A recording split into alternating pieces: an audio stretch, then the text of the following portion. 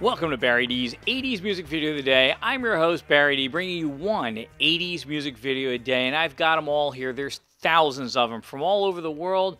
Ones you're going to recognize, some you're going to kind of recognize, others not going to recognize at all. Open your horizons and watch them. Please join my Facebook page and subscribe to my channel for lots more 80s music, commentary, and trivia.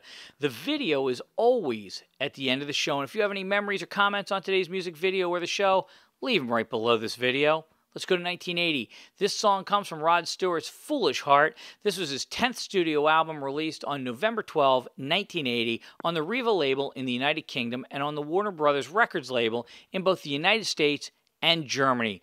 The tracks were recorded at the Record Plant Studios and Cherokee Studios in Los Angeles from February until September of 1980.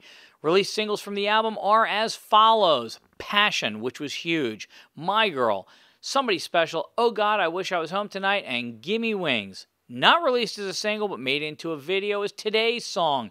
This was the third video played on MTV when the network started in 1981 on August 1st. So let's see, that was the Buggles, and then Pat Benatar, and then this.